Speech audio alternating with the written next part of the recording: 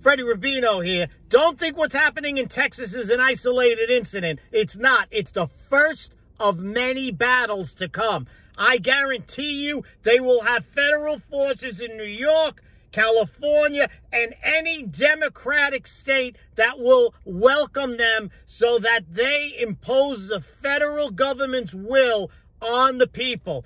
They will be redirecting all the resources from states and taking away their right to protect the people of their state by giving those rights to illegal aliens. Already it's happening.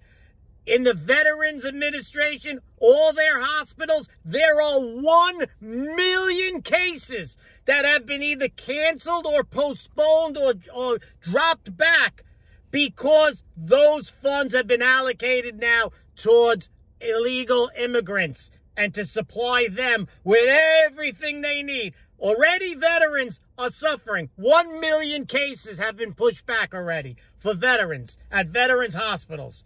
Okay? That's because the money is going other places. There will be troops, federal troops in New York, in California soon, telling people you have to take them in. They're going to give them rights that you don't even have.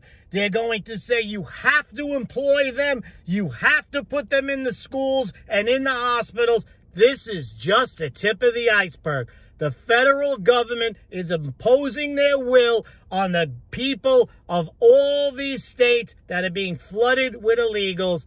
And Texas is just the first battle.